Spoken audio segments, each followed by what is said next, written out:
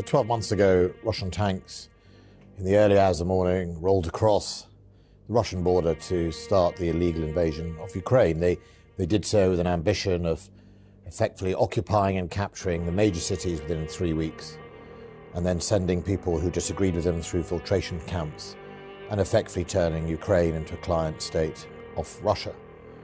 And I think what we've seen in the last 12 months is tremendous bravery by Ukrainian men and women standing to fight for their own country, tremendous brutality and war crimes inflicted on them by a Russian state still determined to try and effectively destroy Ukraine, but an international community that's solid.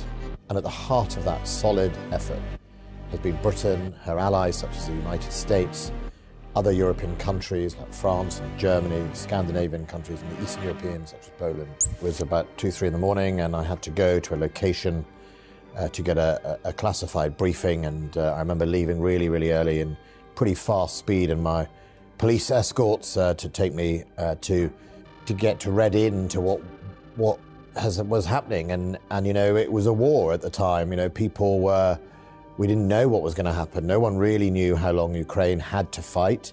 Everyone had underestimated them. Obviously, they were frightened in some account, and we saw the scale of the Russian forces. So it was really important there and then to see what we could do. It was important to give them some lethal weapons to allow them to defend themselves. And we put in very early on the NLAWs, the light anti-tank weapons that are made in Belfast, and we had put them in already. Which allowed us to then build on that to bring together an international group of donors, and I held the first donors conference about the day after the invasion. We had about 25 countries, mainly European NATO countries, and we started that momentum of bringing real support to the people of Ukraine, both lethal and non-lethal aid. You know, we are one of the few countries, we know what it's like to be outnumbered and alone against an overwhelming aggressor. That was us in 1939. Remember, we stood on our own. We were outnumbered by the Luftwaffe.